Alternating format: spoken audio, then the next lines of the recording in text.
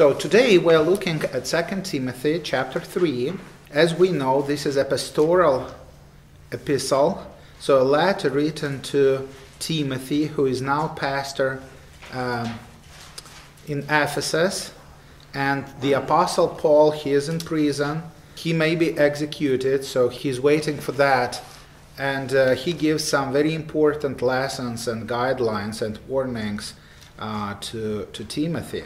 So we are looking at 2 Timothy chapter 3, verses 1 to 9 today.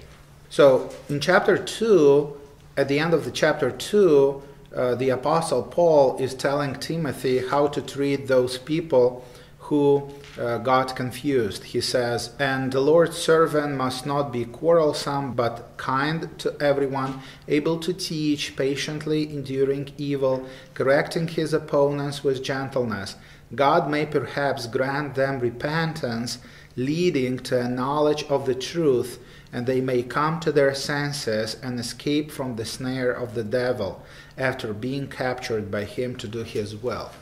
And when we listen to progressive Christianity, to New Age ideas that infiltrate Christian churches everywhere nowadays, we can see how people really are captured by the devil, like through confusion and deception and false ideas.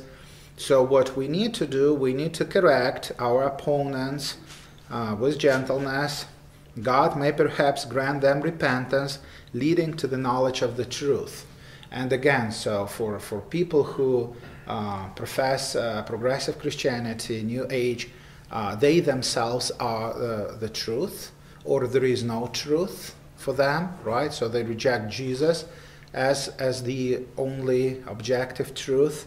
So that is why we should correct the opponents with gentleness. God may perhaps grant them repentance, leading to a knowledge of the truth, which is Jesus and the Word of God, and they may come to their senses and escape from the snare of the devil after being captured by him to do his will.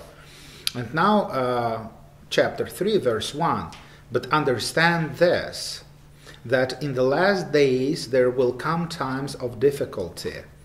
For people will be lovers of self, lovers of money, proud, arrogant, abusive, disobedient to their parents, ungrateful, unholy, heartless, unappeasable, slanderous, without self-control, brutal, not loving good, treacherous, reckless, swollen with conceit, lovers of pleasure rather than lovers of God, having the appearance of godliness but denying its power. Avoid such people, for among them are those who creep into households and capture weak women burdened with sins and led astray by various passions, always learning and never able to arrive at a knowledge of the truth. Just as Jannes and Jambres opposed Moses, so these men also opposed the truth, men corrupted in mind and disqualified regarding the faith. But they will not get very far, for their folly will be plain to all, as was that of those two men." So we see that on the one hand, there are people who are deceived by the devil, who are confused, who don't have the knowledge of the truth. They don't know Jesus, they don't obey Jesus, they don't know the Word of God, they don't obey the Word of God. And of course, pastors and church leaders and we Christians, we are all called to be patient and to feel, not to be immediately angry and hate those people, but to pray for them and try to teach them. Maybe God will, through repentance, grant them repentance, leading to the knowledge of the truth. And they may come, as the Apostle Paul says, to their senses and escape from the snare of the devil.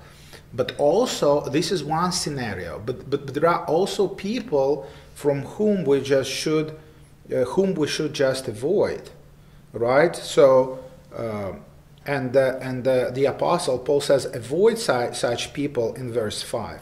And he gives us a list of those people, right, whom we shall avoid. So let us go back to our passage and analyze it verse after verse. But understand this, that in the last days, and the last days is the time between the ascension of Jesus and the second coming. So basically 2000 years, right? So it's the last times, right? And of course, we are closer to the last times, to the second coming of Jesus, than people who lived before us, right? So, but the last days, it's also our days. There will come times of difficulty. And difficulty, here it means like very intense difficulty, a lot of problems, a lot of tensions.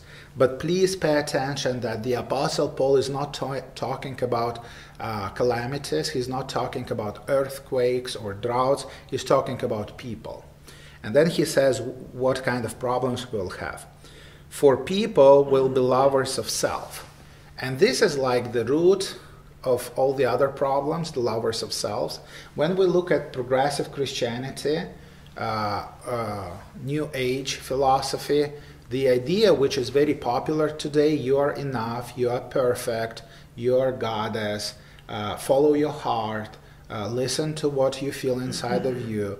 Some of them would even say whatever you feel inside is God.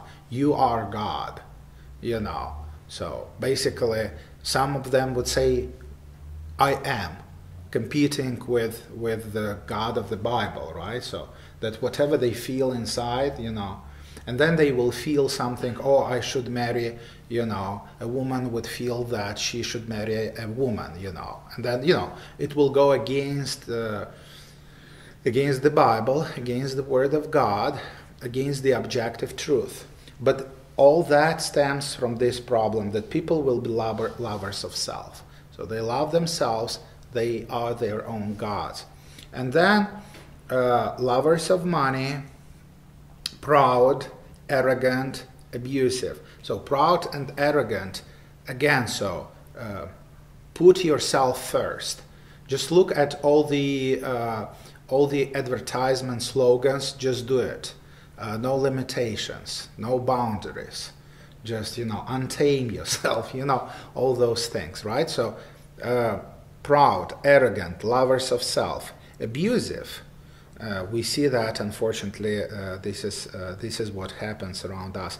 Disobedient to their parents, ungrateful, unholy, which means opposing God and everything that comes from God.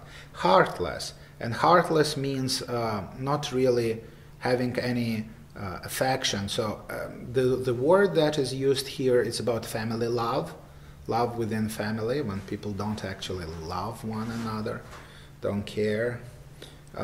Unpeaceable, slanderous. We can see how easily people today slander one another. You think about, like, the most visible to me, this cancel culture. If somebody doesn't agree with you, so the idea is to destroy their reputation, their business, to destroy them completely. Cancel culture. So, and then it could be slanderous, it could be lies, it could be like all kind of evil, you know. This is what we see in politics. I mean, it's always existed, right? But it's kind of like growing, I believe. Without self-control. Without self-control. You know, self-control is the fruit of the Holy Spirit, by the way, in Galatians. So, people who do not have self-control, they just want to follow their desires. I want this, I want that. Sexual desires, material desires, you know, emotional desires. Just, you know, there is no control, there is no boundary, there is no self-control, right? So, and we can see that growing nowadays as well. Brutal, not loving good, treacherous, reckless, swollen with conceit, lovers of pleasure rather than lovers of God. This is also very popular today. What gives you pleasure? Fulfilling life, something that, you know, I deserve this, you know, I want to enjoy, I want to receive as much pleasure as possible. So I don't care about God and commandments and God design. lovers of pleasure rather than lovers of God, having the appearance of godliness but denying its power. So you may think that the list of all those characteristics is about people who do not believe in Jesus, right? But the last phrase, having the appearance of godliness but denying its power, so it shows it's about Christians as well. So unfortunately, Christians can be carried away, by false teachings. So that is why, by the way, the Apostle Paul in Ephesians, he says that God gives pastors and apostles and teachers to the church so that we may not be carried away. So that the true teaching is proclaimed and taught, but then the problem is when pastors are carried away. So that is a big problem. Then they just... The phrase, having the appearance of godliness, I'm a Christian, I love God, or I love the Bible, but denying its power, so denying its power to tell you what to do, denying its power to transform you, right? So on the one hand, they still call themselves Christians. On the other hand, they reject everything the Bible teaches. Okay? If we talk about progressive Christianity, for example. So, avoid such people. So we know that such people will be like this, but since the Apostle Paul is talking to Timothy or telling him to avoid such people, so that means that already Timothy saw this problem, right? And that this problem has existed over the centuries. And today, I believe because of the internet, and it looks like the second coming is near, so it kind of gets much, much worse, right? For among them are those who creep into households and capture women. So women didn't work back then. They would stay at home and they would have a lot of free time. And sometimes you would have widows. And those false teachers, they would just confuse all those women, burdened with sins and led astray by various passions, always learning and never able to arrive at the knowledge of the truth. Again, we see here the Apostle Paul touches upon the false teachings. Women that are always learning, that are interested in all the new concept, ideas, and philosophies, right? This new book was published. This new movie came out. Always learning, always trying to learn something new, and never able to arrive at the knowledge of the truth, which is Jesus, right? Just as Jannes and Jambres opposed Moses, and these are the names of the magicians who opposed Moses in Egypt, right, with all the demonic miracles. So these men also opposed the truth, men corrupted in mind and disqualified regarding the faith. But they will not get very far, for their folly will be plain to all, as was that of those two men. We do not have much access to the internet, right? I mean, we have, but we are not that popular. We can see that a lot of false teachers, they have a big following. They publish books, they're popular, right? So they are visible. So, but there are good pastors who are also visible, but are not that popular. But I believe that we Christians need to go to the Bible. We need to know the truth. We need to know what the Jesus teaches so that we may not be confused. This is what we were talking about today. May God bless you.